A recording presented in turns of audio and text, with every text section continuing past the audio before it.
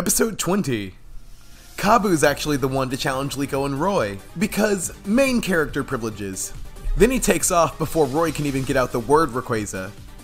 So Liko and Roy arrive at the gym and are ushered inside. They're led to Kabu and explain that they're searching for Goth Rayquaza. But before that, training arc. And the gym has a sweet interior, the anime definitely breathes some life into it. And button mashing makes a return. Here we have Liko versus Roy.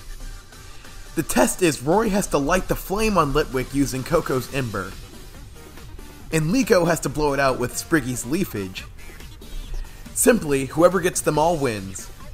At first, Liko was dominating and it wasn't looking so good for Team Roy. However, with their victory chant, Roy manages to turn the tides. And actually comes out on top. Acknowledging both their efforts, Kabu offers a tag battle. And he's pretty merciless in his attacks. He's able to take them down separately, and he has an immediate answer to their combination attack. His Scorch is pretty much indestructible as it knocks them down. Though Roy's cheer is pretty much Lugia's song the way it revives Coco. And it even learns Flamethrower.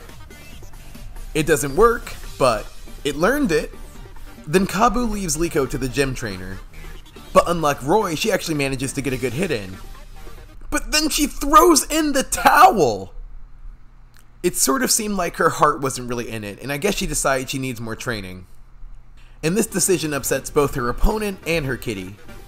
It seemed like the gym trainer felt that Liko wasn't taking their match seriously, and was disappointed by that.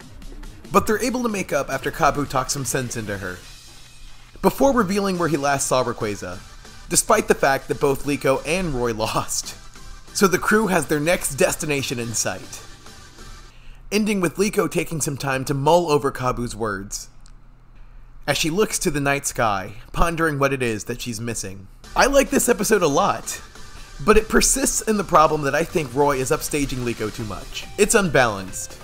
Like, I don't think she needed to lose here, technically twice, and the tag battle felt less like that, and more like two separate battles happening on the same field, with Roy getting the much more impressive one.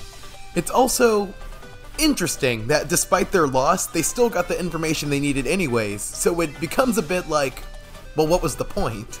But I really did enjoy how they made Kabu seem like this very skilled trainer and mentor. And I am really excited to see how Liko pivots from here. All in all, I'd say, this gets a B.